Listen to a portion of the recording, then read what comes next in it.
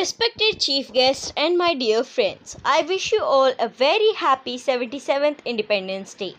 My best wishes to all the Indians present here.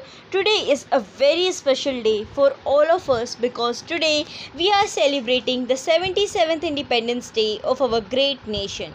Although we have been celebrating Independence Day every year with great joy and enthusiasm, and I hope that our future generations will also continue to celebrate our Independence Day in the same way. Today I got a chance to speak the Independence Day speech on 15th of August, which I feel honored.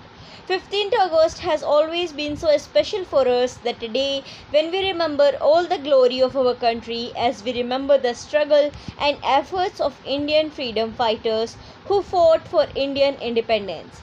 Independence Day of India not only shows the independence of India from the rule of the British, but it also shows the power of this country.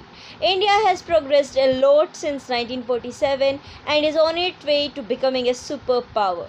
Today, as we remember all the achievements of our country on Independence Day, let us not forget our soldiers. Thanks to our brave soldiers, we can live in peace in our country, as we know they are always there to protect us.